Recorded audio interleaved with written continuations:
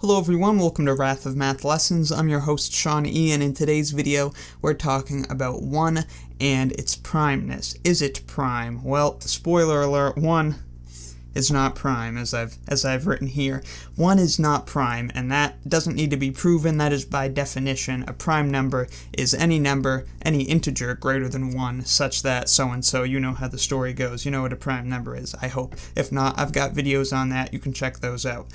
So 1 is not prime. So the question becomes not is 1 prime, but it becomes why isn't 1 prime? And I think there's two decent reasons that I could tell you to explain this, although one of them is more so the real reason, and what I would find the better reason, because it's more so the real one. But you could think of prime numbers as sort of being defined by having exactly 2 unique factors, right? So if n is prime, then n has 2 unique factors, being 1 and n. So 1 and n divide n. If n is prime, these are the only factors of n, and they are unique, so they're distinct, rather, is the correct word. 1 and n are distinct. But that's not really why, though. So if 1 and n have to be distinct, then of course 1 is not prime, because n would also be 1, and 1 is not different from 1, obviously.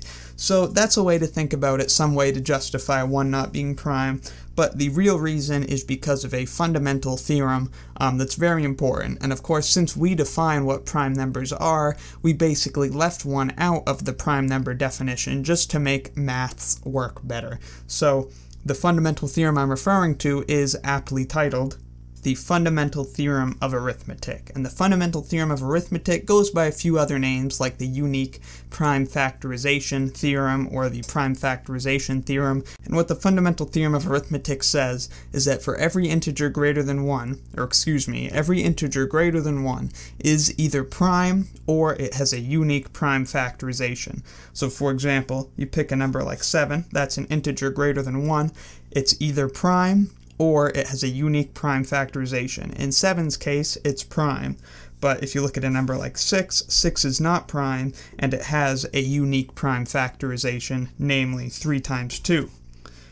But what if 1 was prime? Well, if 1 was prime, this theorem, either you need to add a little complication in there that you can't use 1, or the theorem is just, it completely breaks down. As it is now, if you just added 1 into the list of primes, the theorem would no longer be true, because you could take this factorization, right? This is 1 factorization of 6, but we could also write it as this.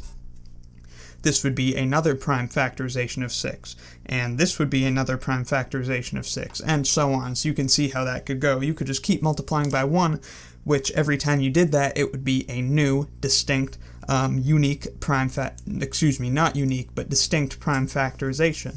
So if we let 1 be prime, then the fundamental theorem of arithmetic, again, is either not true, or we have to overcomplicate it. And so it's easier to just say 1 is not prime, and of course that's totally up to us. It's just a word that we have defined for a particular class of numbers, and 1 is not in that class of numbers, and things work out a lot better that way. So be grateful for it, and poor 1, the loneliest number, but what are you going to do? So thank you very much for watching. I hope this video helped you understand why 1 is not a prime number. A couple reasons, you know, a way to sort of justify it to yourself, and more so the real reason with the fundamental theorem of arithmetic. In any event, let me know in the comments if you have any questions or need anything clarified or want to talk about prime numbers. If you've got any other video requests, let me know. Thank you very much for watching. I'll see you next time, and be sure to subscribe for the swankiest math videos on the internet. I can hear your voice from all the way up here, dear. Won't you please come to me? You love it up here, dear. There's a light where I float that erases